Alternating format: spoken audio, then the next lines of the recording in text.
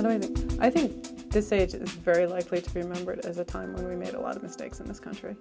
I think we went from a position where we were economically riding high, where we were actually liked in the world, to I think we've made a lot of really big mistakes, and they're mistakes that can have long-term consequences. The Supreme Court's going to be going in the directions it's going in for a long time now, and that can have serious implications.